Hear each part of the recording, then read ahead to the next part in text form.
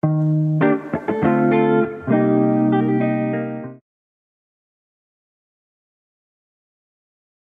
Marco, so as folks probably know, but we're a platform to help companies connect their people through events, specifically team travel, on-sites, off-sites, retreats, gatherings. We make it kind of more cost efficient, save time, and hope to kind of increase the effectiveness of these gatherings. But like, there's a question around: these are not small investments, the same way real estate isn't a small investment. So that's something that you have to totally acknowledge and think through as an organization in terms of your kind of spend and budgeting and so forth. The question is, do in-person events actually work? And how do you measure the ROI of investing in gatherings? And when you get together, how do you make the most of that time? Brian, I'll take it Yeah, to I'll take a first stab at this one. The great part is there's evidence out there. So Atlassian published a study, their 1,000 days of distributed work back in December. It's easy to find online. It's really good work. And one of the things that they showed was the impact of the gatherings that they do. So 1,600 gatherings roughly over the course of several years, where they measured what happened to employee engagement post a gathering. And what they saw was that you would get about a 28% boost in employee engagement post a team event. That engagement would persist and not come back to flat essentially until 4 to 5 months later. And it was even higher for two groups in particular, new hires and new grads, not surprisingly, right? They're the ones that need it the most and therefore feel it the most. So, and they also measured this against random in-office encounters and found that the random in-office stuff didn't do anything to move the needle. It was the time together with your team that did. There's also a study by Raj Chowdhury out of Harvard Business School that's done the same thing with Zapier, where it lasted for 3 to 4 months afterwards. And there's also plenty of studies out there that link, employee engagement back to productivity measures and to outcomes. So it's not, it's a different set of mix of how you have to look at the cost profile. A lot of organizations treated the office as sort of a fixed expenditure because in the short term, if you'd signed a 10-year lease, it kind of was, you were sort of stuck. And the sublet market in commercial real estate has bluntly stank. But if you're thinking about this in terms of the trade-offs, it's not just about let's shrink the office real estate. It's let's shrink the real estate. Let's put, though, a substantial part of that back into what's more effective, which is A, redesign what you've got left, because bluntly, office space that's 70% dedicated to heads down, open office floor plans is not what people need these days. And B, put the money into supporting events and gatherings. I've got a piece that I'm going to publish probably next week that talks more about this from a couple of other companies like Allstate and Zillow and the practices that they've got out there. But companies are really seeing ROI in terms of employee engagement in particular, and obviously things like decreased turnover, other issues. excellent. Love to hear, like, Chrissie, what are you seeing? But also, like, Suman, you deal with this on a day in, day out basis. How do you guys approach it? I mean, I think the only thing I would add there is I love this idea of looking already at your employee engagement surveys, right? Like you're already tracking a lot of this data. What is the relationship between feeling connected and retention and engagement with your employees, right? And so knowing what are your baselines here and then being able to track, okay, well, when we do get together, what is the impact on that? Do you see a boost? And the other piece I would say is getting really good about collecting qual data also after you get together, right? We all love numbers, but also people have an experience together. And if you can understand what the impact of that experience is on the individuals and on their feelings of belonging with a team, that's really important. And so being just good about actually getting those surveys out to people after they gather. It's a super simple step that you can take. And it could be one question: what was most impactful? What would you do differently? And just start to build a practice of doing that so that you can continue to improve these over time. Yeah. Yeah. Awesome answers. I think my point of view is that I guess y'all both live in, well, have lived in San Francisco, I think, but Seattle for Chrissie. But when I was in San Francisco, working in tech and startups, every startup, and I think Scoop, which you're an advisor of, Brian, I think I moved their office like 3 or 4 times. But when you raise money for a company, you would just like go get this fancy office. That was like part of like the Silicon Valley kind of rite of passage. And then companies, obviously corporate real estate is one of the biggest markets in the world, right? Um, Now there's a shift where companies are spending, in some cases, nothing on real estate, but more realistically, they're reducing their real estate spend.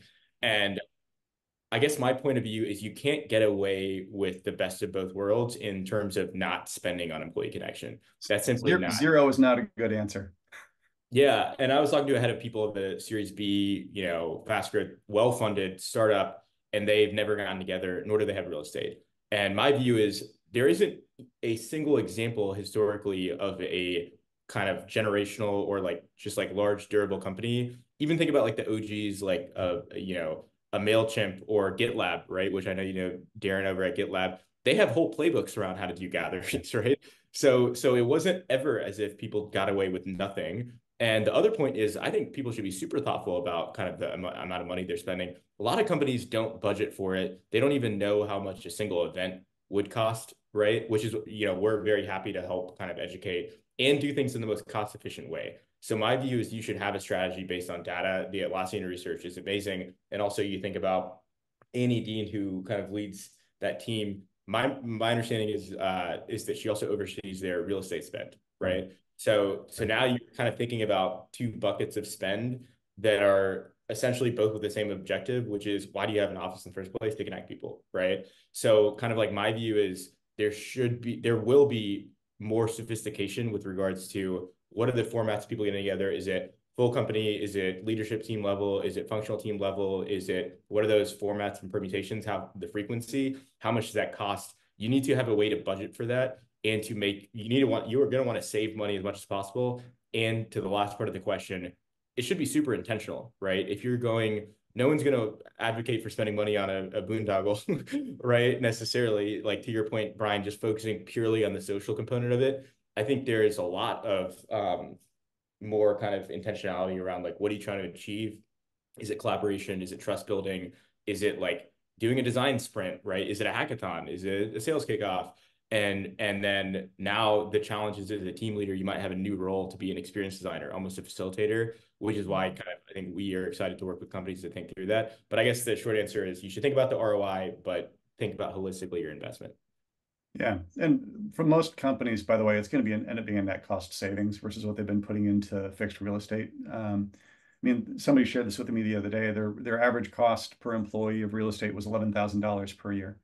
So if you can cut half that back, it's pretty easy to afford to, on a 10,000 person organization, to hire 3 or 4 people to orchestrate events who are actually professionals. Because that's what Chrissie does in this is actually hard to do. That's the other thing I think we don't recognize. I was sitting in a group of 16 senior leaders down in Atlanta at corporate headquarters. We were talking about this stuff in terms of the importance of getting your team together. And almost to a person, they're all like, but what do I do? Because Yeah. they're used to the corporate PowerPoint version, right? They're used to we go into a conference room or we go grab a hotel someplace for an offsite, and we PowerPoint ourselves to death for the vast majority of the day. So it's training them for those other skills to get deeper and richer in terms of understanding one another, and even just meals together and volunteer activities can scratch a lot of itches. But net, like Atlassian has said, this is a cost savings. Zillow has said this is a cost savings. Allstate, it's a cost savings. You've gotten rid of, half the office space. You've redesigned parts of it, and you've put a portion of that money, but not all of it, back into supporting teams through not just funding, but literally giving them the support infrastructure for like, how do you build a good agenda? What are the types of activities you should be doing? Yeah, I mean, one of the things that we've done at Slack that I love around this is just creating community around it, right? So we have an on-site channel, and then after an organizer does an on-site, they get a quick little survey that says, hey, what did you guys do? Where was it? What are some activities that you'd recommend? What maybe fell flat?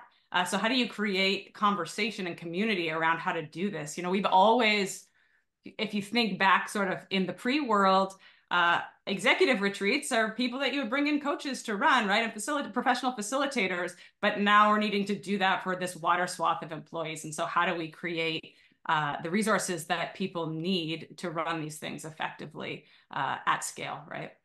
Yeah, it's so funny because this is obviously what we think about day in and day out. And we say that there's like, two large components for what we do at Marco. One is like, basically like group travel, event management, finding a hotel, booking vendors and dinners and that sort of thing.